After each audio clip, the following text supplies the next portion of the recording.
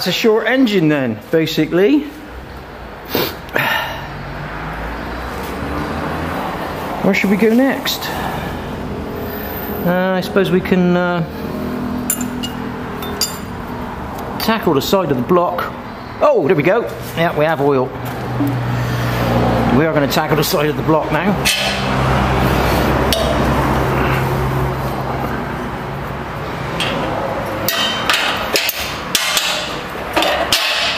So,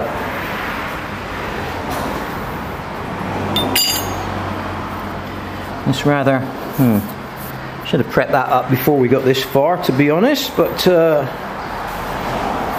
we're here now. We need that plugged, and that plugged. Oh, and them. We need all them plugged.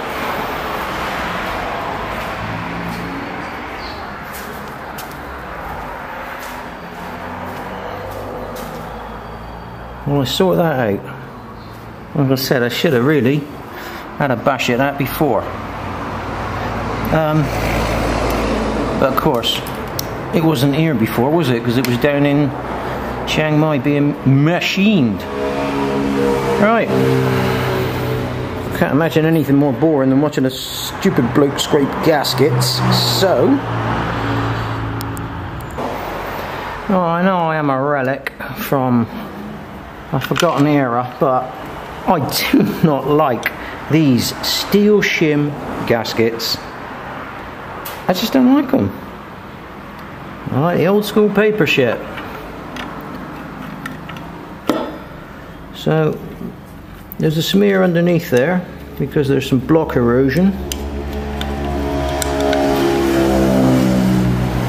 but I haven't put any on the top. Now if this thing does leak,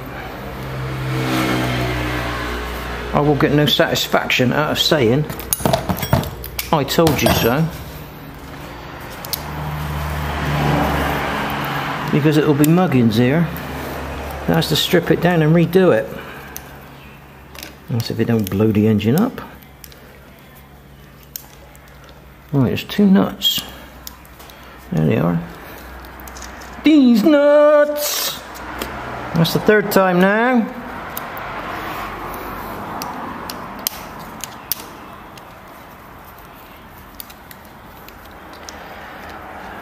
For those of you that got a hip hop memory,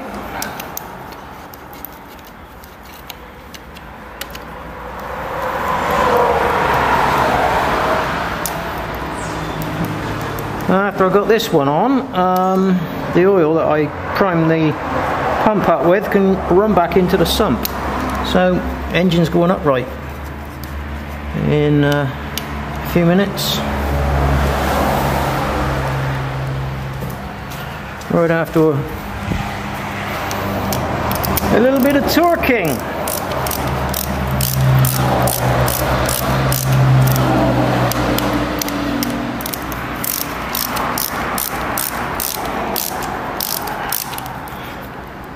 Right, what have I got that set to? I reckon that could easily be because of the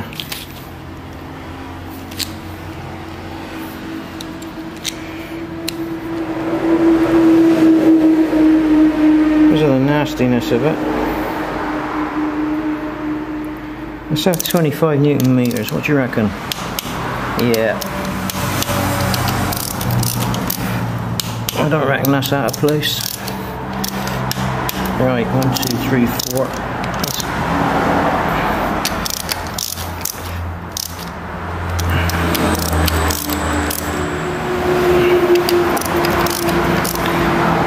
I'm not sure the oil cooler likes it though. Right.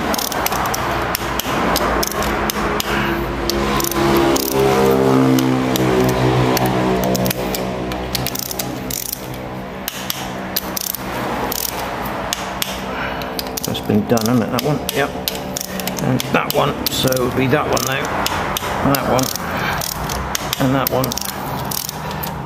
And that one. And that one. Right, 1, 2, 3, 4, 5, 6,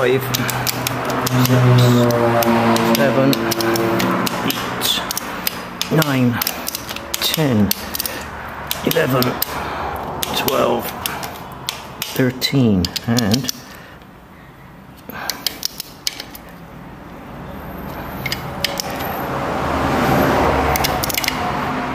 those are snugging down. I don't quite know why they snugged down so much, but they did.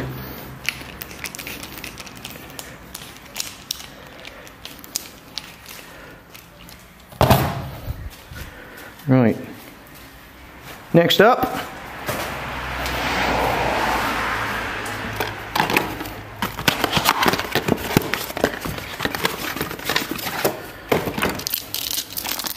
we're going to put this on dry. Just keep any crap out.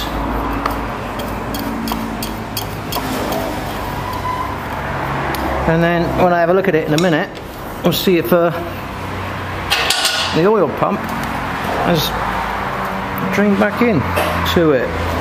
Well, that's all lovely jubbly, isn't it? I don't have a juju hole for that. Now, something I saw floating around here was a copper washer, and I do believe let's stay in that bolt.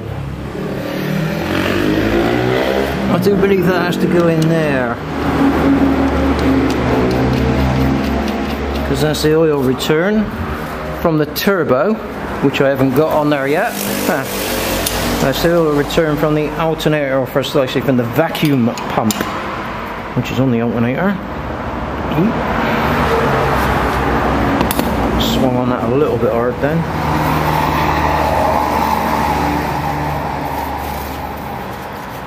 So here we got my deck,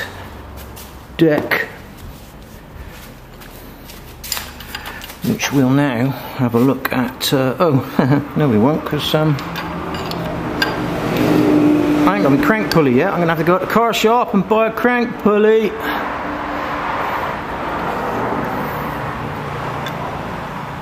Oh, that's not too high at all, is it? Oh no, actually.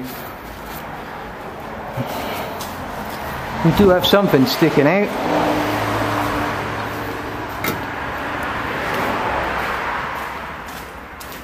But what? What, he says, what?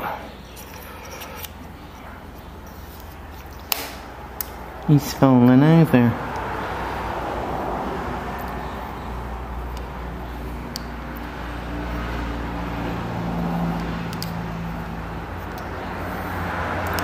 Not quite sure what's happened to this dial gauge. It's gone a little bit skew with.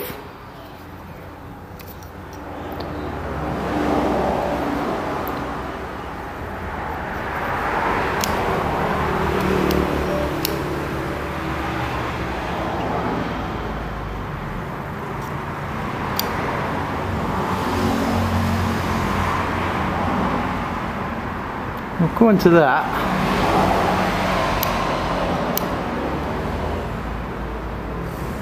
that's 0. So, what we got?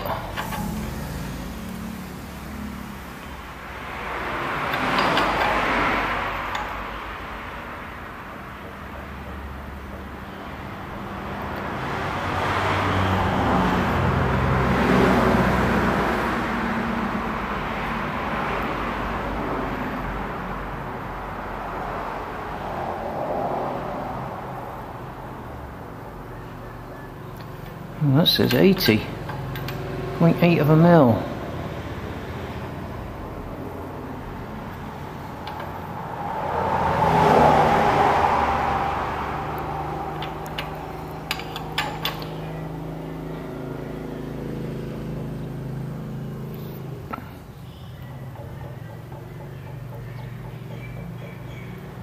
.8 millimeters.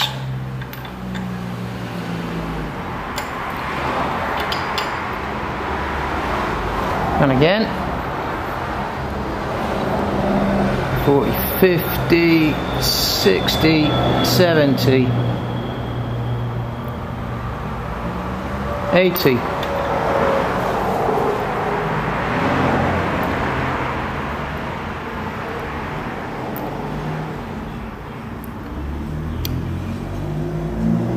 There's your 0. And there's your 80. Right, I'm gonna have to go look on the internet now and see what it should have been.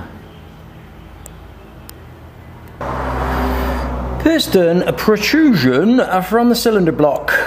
0.68 to 0.97 millimeters.